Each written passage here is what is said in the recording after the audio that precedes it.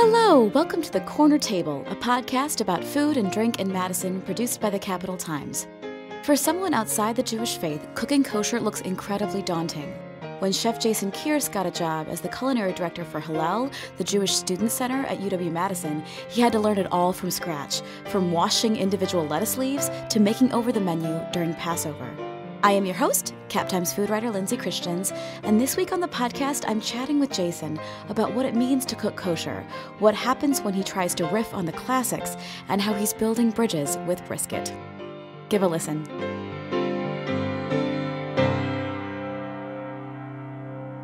Welcome, Jason. I'm glad to be here. So I'm curious about how you first got started cooking kosher. Was this something that you had done before you started this job? No, I didn't even know that there was a Hillel Foundation at the University of Wisconsin. I didn't know what it was or what it was about. I thought it was the name of a restaurant when applying. I saw an ad and said that decent pay and no Saturday nights working. And I was like, well, listen, I'm a young family man with kids at home, and I've been doing this restaurant industry for some time and haven't actually spent any type of holidays or birthdays or just notable, weekends with the kids. So let's just give it a shot. And so I got to learn a little bit about what Hillel is, and it's all uphill and downhill at the same time. So when you first started, how did you learn? What were some of the first things that you learned, the first things that kind of surprised you about the differences in cooking kosher? Well, the differences are huge.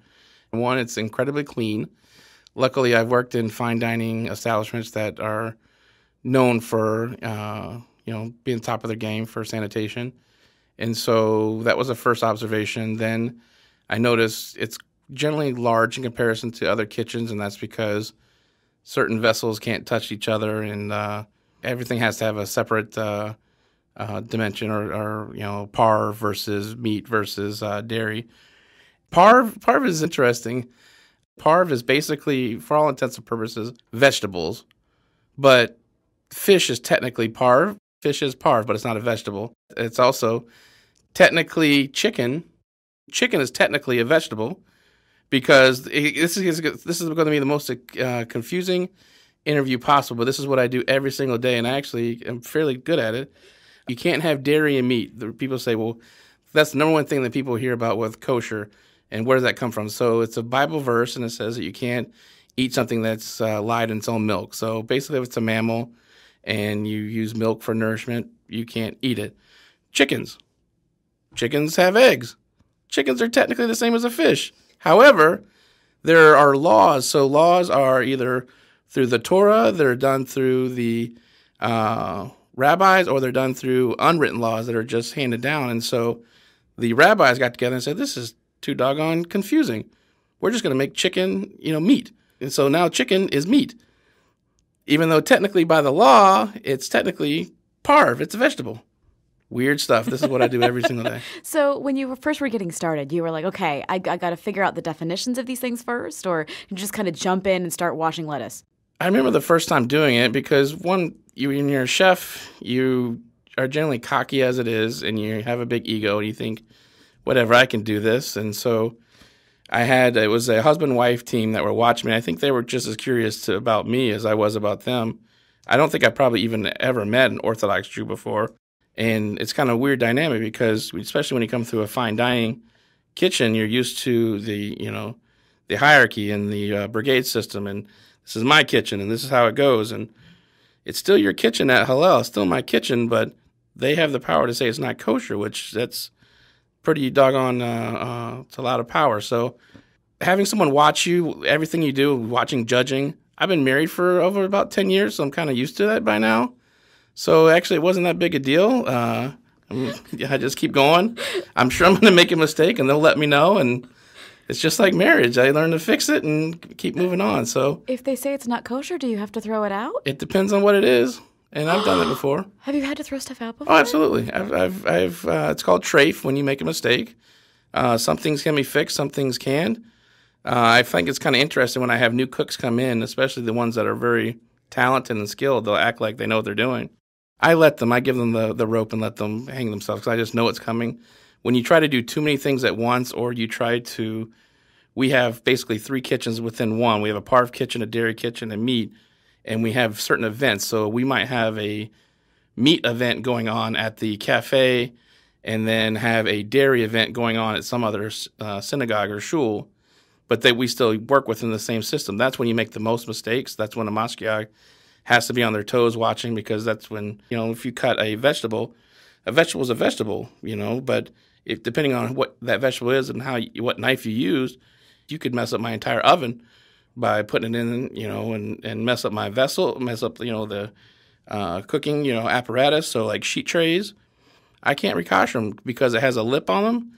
And that lip, you have to be able to make sure you get everything in there clean. There's no way to know if there's some other residue in there. So to kosher, which basically means to neutralize, I'd have to be able to pull that lip. I can't do it. So every time that we mess up on a sheet tray, it's $50 gone. Oh my gosh. It's expensive to do what we do. That's crazy. Not to mention the pay to watch the person to tell me that I got to throw it away. So it's adding this sort of level of complexity on top of all the things you know how to do and you do well. You come into this new system. Were there some kind of initial barriers for you, things that were like, it took you kind of a while to get into your head or into your hands, or did you pick it up pretty quick? Surprisingly, I did pick it up kind of quick. I definitely feel strongly you can't be a dumb kosher chef. You always have to think of the end product. Chefs are just like any type of mechanical engineer, any type of, manufacturing. They have, orders they have to put out. They have a certain bandwidth of time, labor, materials to work with. They have to figure out how to do it. Some chefs are, better at others. Some are more on the creative side. Some are more on the financial side. I'm probably more on the financial, and still to this day learning the creative component of what I do. And so, like learning lettuce. So with us, we not only have to always sell you washed lettuce, which everyone should have, lettuce is not directly from the ground, but our lettuce it doesn't even matter if it comes in with a big sign that says triple washed. We have to wash it again. It's called a hazaka check, and it's under a UV light, and pretty much every leaf that's going through is being checked for a bug. And you would be surprised how many bugs that we're actually eating out there. I was there was one time that I got in a heated conversation with one of my mashgiachs. I was like, dude, you got to be planting bugs in there. Like, seriously, you've done this batch like 10 times. Like, you're killing my lettuce, because every time that you wash, especially basil, it bruises. And it might be the cleanest doggone lettuce out there, but it's not going to be edible because you eat with your eyes and it looks like crap. You're messing up my lettuce, man. And then I went to go do the hazaka check as well, and we just got a bad batch. I mean, we try to buy all of our greens. Right now we're buying it from Vitruvian out of McFarland, and last summer it was a rainy summer, and we just had a bad batch with bugs. I actually was forced to buy the stuff I didn't want to buy, which was the half the price, big, factory. Irradiated or whatever, yeah. Yeah, that's, someone washes in a big tub. Like, I was forced to do that because of my bug situation. Wow. And so you're checking it to make sure that all the bugs have been removed? Yes, that's a huge law within the Orthodox diet that people think pork is a big deal.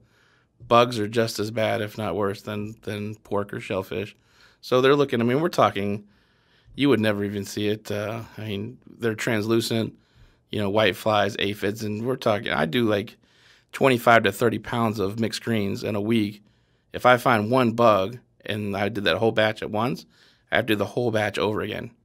Because you know that there's others in there? Because we found one. All the hazaka check, all I do, kashrut is nothing but law. I'm practicing law all day long without a degree. For example, we have a hydroponic system on the 3rd floor, and people are like, oh, that's cool. We partner with Reap a lot, and they from my understanding of talking with them is that we're the only restaurant in town that has a hydroponic system dedicated to the restaurant. And the reason why we have it is not to be cool, because, growing stuff without dirt, that sounds cool. But the reason why we do it is state-of-the-art for kashrut, because dirt generally brings bugs. We're trying to eliminate that hazaka check. So we're trying to work within the law to get us to where we want to go. And so in Israel, they've started where they do hydroponic system, and they put a mosquito net over it, and then I have to have it checked a number of times before we'll get basically a free and clear. But we haven't got to that part yet to where we want to go. But I'm getting my case ready to be pled in front of the rabbinical courts. I'm curious about some of the things that you've made that are kind of a riff. So, like, chefs are creative people. You know, you're a creative person. When you look at, like, okay, so here are some of the standard dishes, you know, like a shakshuka, for example, and you want to do a riff on it. What are some of the challenges behind being creative with some of the standards? There's challenges, but then there are challenges, I think, that are in our heads. It wasn't until I took this job and my wife came diagnosed with a dairy allergen that I realized, sorry, Wisconsin, it's not that big a deal to be cheeseless. It really isn't that big a deal. You can survive without cheese. So when you work at like Delmonico's or Chinto, it's so easy to do a steak and put a nice maitre d' butter on there, or every sauce is finished with butter, and you know what? You're going to get a lovely velvety sauce, and everything's going to be great. But imagine if you don't have that, you're not allowed to do that. But you're expected. I mean, it may not be. People think that, but I feel like I'm expected to put out that quality of food without the use of those products.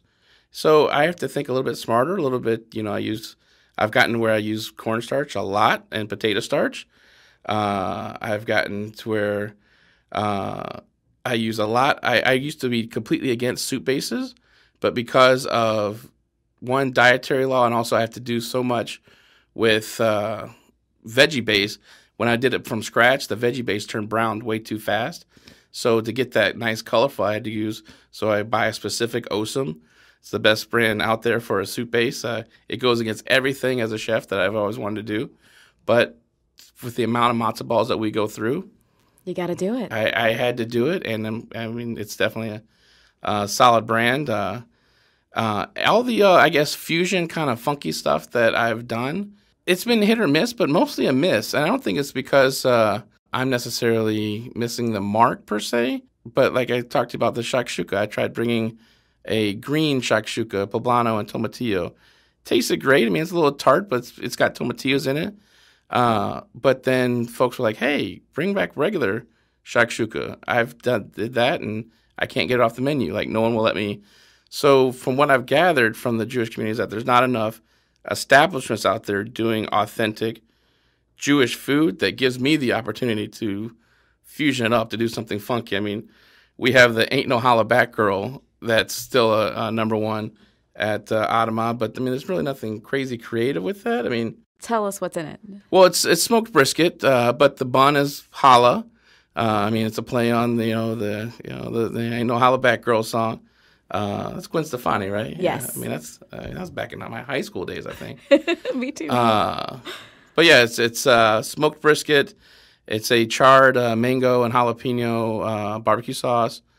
Then we have tomatoes, pickled peppers. That might be it. Oh, and coleslaw. We have sumac coleslaw. And the shakshuka, I feel like I want to assume that everybody knows what shakshuka is, but shakshuka is this like wonderful kind of, I think of it as like a tomato-based stew almost, with like cracked eggs on top. Yeah. And I like mine with feta, but I get that.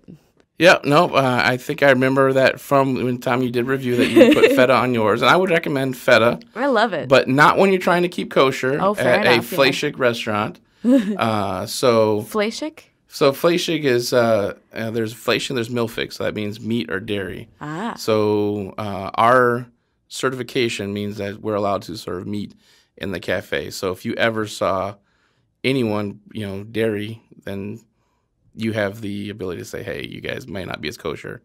And that's a big deal. So we take that extremely careful. I mean, we have cameras everywhere because I don't know the actual law, but I'm reminded of it quite often that if there's if anyone thinks that potentially you might not be kosher, it's the same as not being kosher. So like that's why we're so strict on.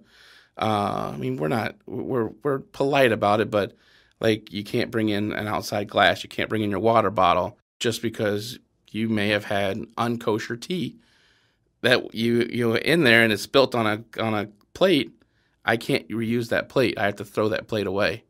How challenging is it to serve people who are a range of orthodoxies, like, a range of, I guess, strictness? Because I know a lot of people in my life who are Jewish who, some of them, don't eat kosher, but they don't eat pork or shellfish. Some of them, observe Jewish high holidays, but they don't, modify their diet the rest of the year. There's such a range, I think, of experiences within this, and you have to feed all of them. It's not that difficult because it sounds kind of mean, but it's kind of my way or the highway. I would say if I was doing an actuary, I'd say probably 1% to 2% of the people that we feed actually keep kosher on a daily basis. Now, because Hillel subsidized a huge portion to maintain kosher food on the UW campus, we're talking hundreds of thousands of dollars. And it's because the travelers that come that don't have another option, I get called probably once a quarter to go and drop off food, for example, like at the hospital. If someone is having a transplant, that's probably the number one place that we'll get a phone call. There's not a cooler feeling than I'll get a phone call from someone saying, hey, can you bring food over? Be like, sure. And it happens every time. I'll bring the food over. The family's grieving, they're crying, and they think I'm about to make them upset again because I'll be like, I'm sorry, I can't eat this. But then I'll show them the kosher seal, and they'll be like, oh, my goodness. I'm able to bring them food that they can actually eat, and it's good. So that's one of the cool things. I don't get that opportunity when I'm serving, foie gras and, a beautiful demi. I might get, a nice crowd handful at the end of a beautiful 5-course meal, but you know what? I didn't help a grieving family that had no other place to get some nosh. I know that in the past you've done some things with some other chefs, where you do a competition to say, we're going to do a kosher cook-off kind of thing, Iron Chef style. What are some things that surprise those chefs when they're coming into your kitchen? They see everything separate. They see this larger space. Is it harder for them than they think it's going to be when they come into your kitchen to learn quickly to cook kosher? Well, so that's an unfair. So they're scared, and they should be, but we present it in a way that they really can't fail. So they have the open kitchen that they can do, but they have more mashgiachs watching them than I ever do. They're televised, and we separate it so that way we're only doing, let's say, a parve event, so you can only grab parve ingredients. So it's when you have the, I get questioned all the time, like, Jason, you don't agree with this kosher stuff. I'm like, what's keeping you from just lying and not doing it? I was like, well, that's why I want to be watched. I believe in human nature, and I want to be watched at all times because I know that God gave me a brain. And if I don't fully embrace this, then, yeah, logically, I'm like, well, I can cut this corner. Nobody's watching. So that's why you need that. I like having that order and structure. At one point, I thought, I hate having these people watch me. No, because I don't want any shadow of a doubt of people wondering, did he have a shrimp in his back pocket? That he brought in from home. Does the way you cook in the kitchen at Hillel affect how you cook at home now for your family? Has that changed? Oh, actually, it's helped. It's helped immensely. Kosher is, I hate the cliche. People say kosher means quality, but it does mean you can't cut a lot of corners. You have to do a lot of stuff from scratch. My wife has been diagnosed with a dairy allergen, and we love meat. We're not vegetarians, so it's made it far easier for me to handle dinner for the family. There is the time that we recently just celebrated an anniversary, and I wanted to, I always like to cook. That's my love language, is to throw some food down. And I'm pulling out scallops and shrimp and bacon, and I'm like, I really did. I felt a little dirty while cooking it. I didn't even know what vessel to put it in. I'm like, what do I put it in? So I'm definitely the most Jewish non-Jew out there. It changes my the way I open the fridge, and dairy's next to the meat. You can't have that. What's going on here? The other day we were at Ben and I were dropping off food at InterVarsity, and we're so strict on getting folks in and out of the building, at least the kitchen. It's key card access only, and so I'm pulling my key card out to go to drop the food off. He's like, dude, you're not in LL. you just get so used to your environment. So yes, I quite often, but I cook a lot with matzah now. I like using, a lot of different bases that I would not normally use. I use now. Yeah. You mentioned InterVarsity Christian Fellowship, and I wonder if you see food as a way to kind of create more interfaith connections, to create connections between people, to I don't know, like I'm curious about your thoughts about that. I think that probably the thing that I most enjoy about my job, besides like the story on being able to provide that spiritual nourishment to a family who's grieving, but I get the chance to have a conversation over washing lettuce and be like, hey, why do you do this, tradition? And I see it, it sparks a great conversation because I go to Blackhawk Church, and Blackhawk, I believe, the way they do their sermons is very collegiate. Like they try to teach in a way that lots of graphs and, this is where this would have been, this timing. And so it'll gather me questions, and they'll also bring a lot back to actual Hebrew and the language and what the Torah says. And so then I'll bring it back to my mashgiach and be like, hey, I heard this in, this secular class I was at. So will you tell me, was this guy telling the truth? And then he'll be like, actually, yes, or no, he was close, but this is where he missed the point. And so then I get to have, both parties are getting something that they wanted. I get a little bit of my spiritual nourishment to understand a little bit of the setting that the pastor messed up. And they almost always mess up because it's so many when you get to that level of rules, there's so many ways to misinterpret those rules. And then for the person who I get to ask the question to, they get to teach. And, I'm sure maybe or maybe not, they, hope one day maybe I'll, get a bona fide, Jewish card or stamp of approval.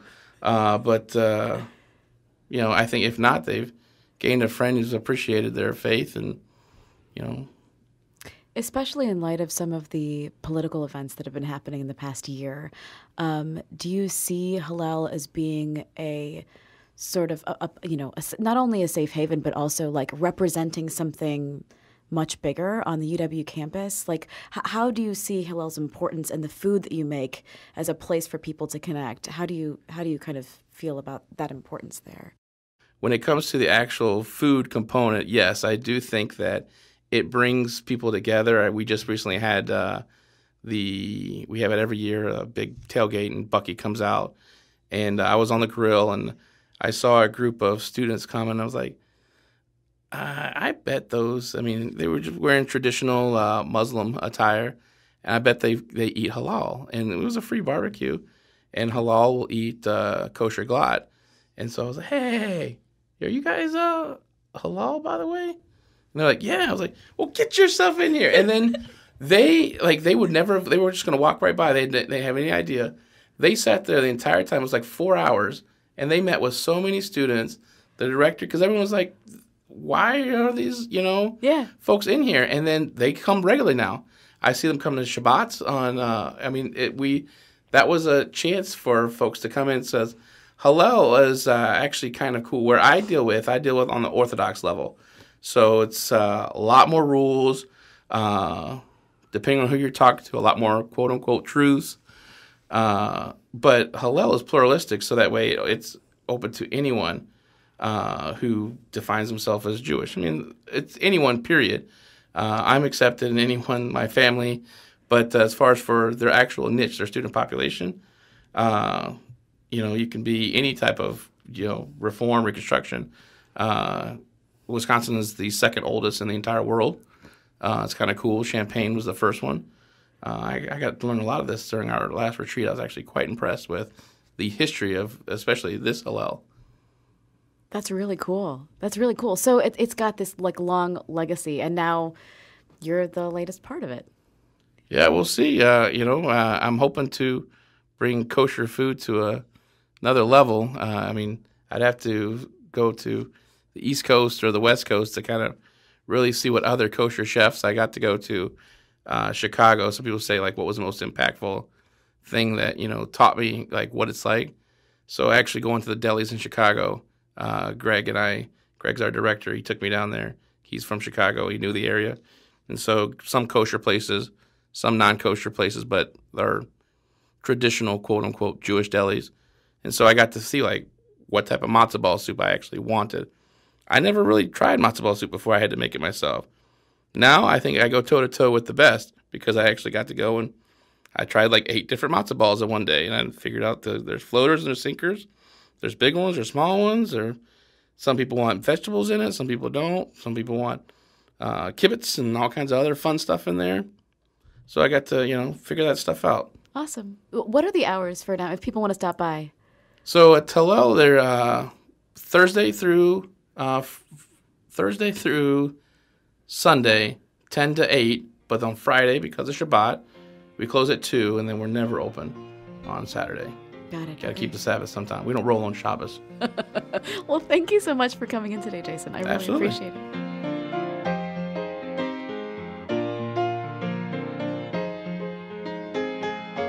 This has been The Corner Table, a podcast about food and drink in Madison produced by the Capital Times.